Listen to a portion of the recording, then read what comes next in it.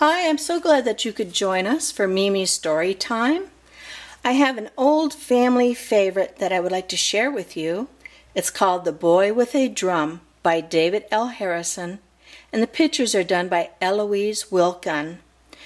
This book has been a favorite of many children over the years, and I hope that you will find that it's one of your favorites too.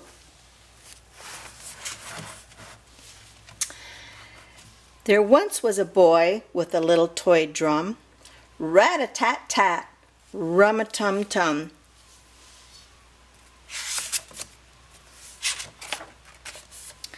One day he went marching and played on his drum.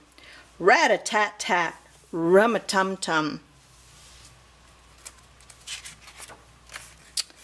Soon he was joined by a friendly old cat. Rum-a-tum-tum, rat-a-tat-tat.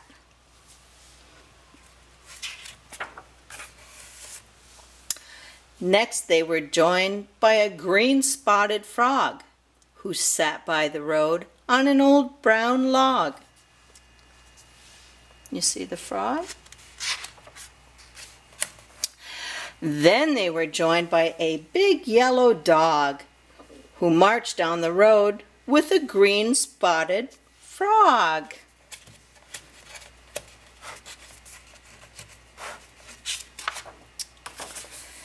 They marched by a field, they marched by a house. They were joined by a cow and a furry brown mouse. They marched by a horse who was pulling a plow, and he trotted behind them and followed the cow. Next they were joined by a big white duck and an old mother chicken with a cluck, cluck, cluck.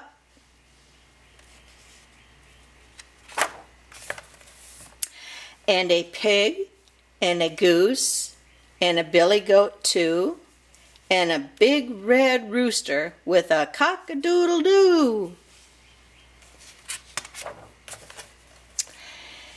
And they all went marching with a rat-a-tat-tat, the boy with his drum, and the big friendly cat, the horse and the cow, and the mouse and the dog, the duck and the chicken, and the pig and the frog.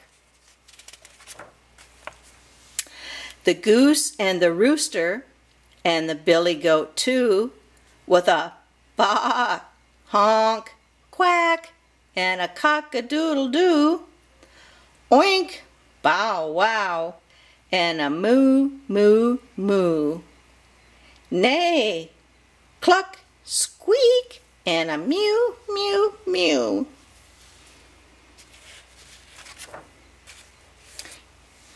They all marched away to the top of a hill. If they haven't stopped marching, they'll be marching still. Thank you for being a good listener. I hope you enjoyed the book. Bye-bye.